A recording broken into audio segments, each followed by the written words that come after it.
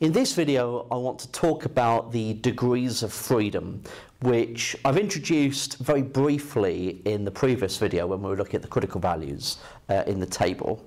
But I just want to kind of explain what that's really all about. I'm not going to go into too much depth, but hopefully you kind of get an inkling as to what it means. Now, I've put this up here for interest's sake. This is the equation for the chi-squared distribution. Now, there's a few things in there that you won't know. So the V shape that we've got here, that's the bit that I'm interested in this video. And we refer to that as the degrees of freedom. It's not a V, it's nu.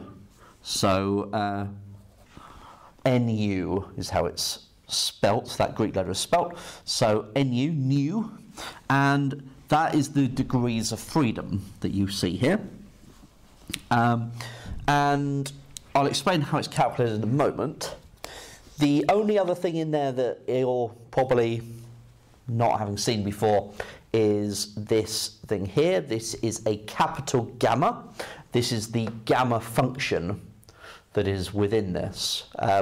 So the chi-squared distribution is a special case of the gamma distribution.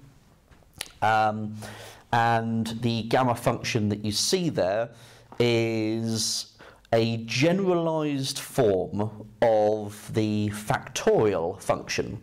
So the gamma function allows you to find essentially what 1/2 factorial would be equal to. So it essentially goes, right, if this is what the factorial function does, let's have a function that joins all those points up, essentially. That's what the gamma function is. That's one way of looking at it anyway. I met the gamma function as part of my degree when I did a third-year project investigating fractional calculus. So I'm going a bit off topic here, but something that you can obviously Google and have a look up. What is fractional calculus? That's where I met the gamma function as part of my degree program. So, degrees of freedom. What is it? I mean, that's there for interest's sake, so you can completely ignore that. If you want to put your thumb over the screen and just like go, right, I don't want to even look at that, that's perfectly fine. The degrees of freedom essentially is stemming from quite a basic problem. If, let's say I told you that there were 5 numbers, okay? And these 5 numbers all add up to 10. Now, how many of those numbers would I have to tell you in order for you to be able to definitely say which numbers go where? Okay, so let's say, for example, I put in 2 here. Okay, can you fill in the remaining 4 numbers? No. Okay, so how about if I put a 4 there? Can you fill in the rest of them? Can you definitely say what they are? No.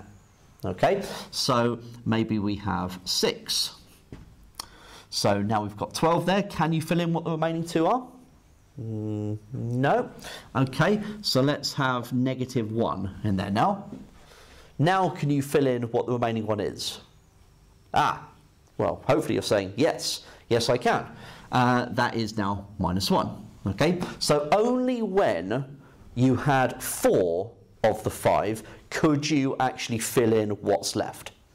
Okay, so that meant that there were 4 degrees of freedom.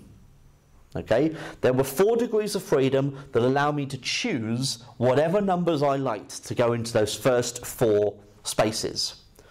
The last one I had no choice over.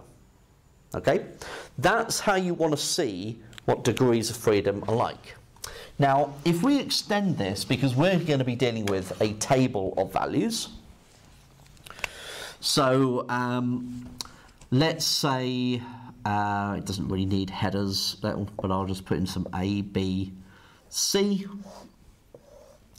S, T, U. Okay. Right, and we're going to put in total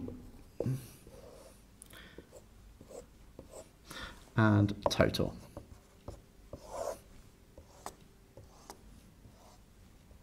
Okay. So let's say these add up to 40, these add up to 20, and these add up to 30. Okay, and it all adds up to 90, of course. These add up to 10, these add up to 50, and so that limits my choice now, so that's going to have to be 30.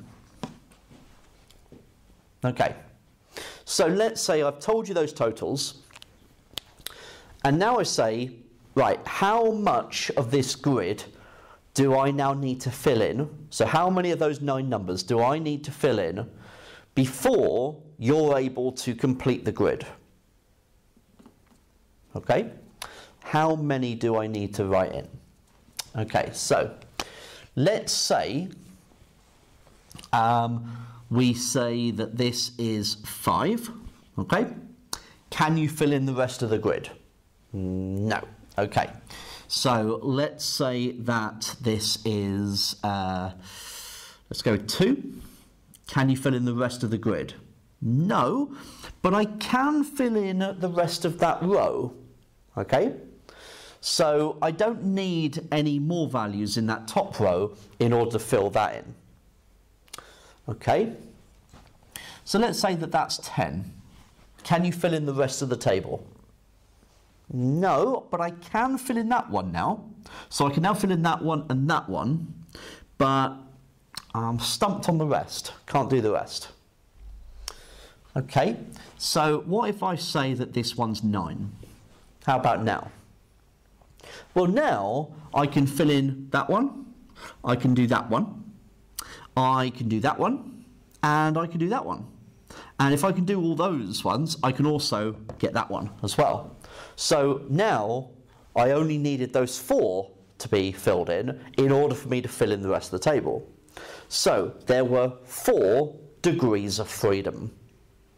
So a quick way of being able to calculate this, the degrees of freedom, is to do the number of rows, take away 1, which in our case was 3, take away 1, so 2, times by the number of columns,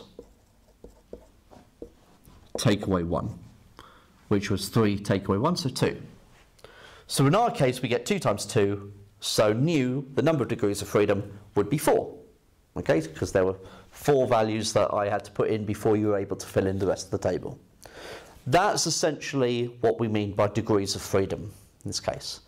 And the degrees of freedom that you get, each one gives you a different chi-squared distribution.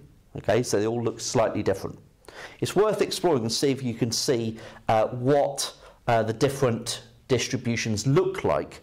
So try Googling them, having a look online, and see if you can find a diagram that shows it. There's quite a neat one that's on the Wikipedia page for the chi-squared distribution, so you can see them all in different colours, how the degrees of freedom affects the shape of the curve.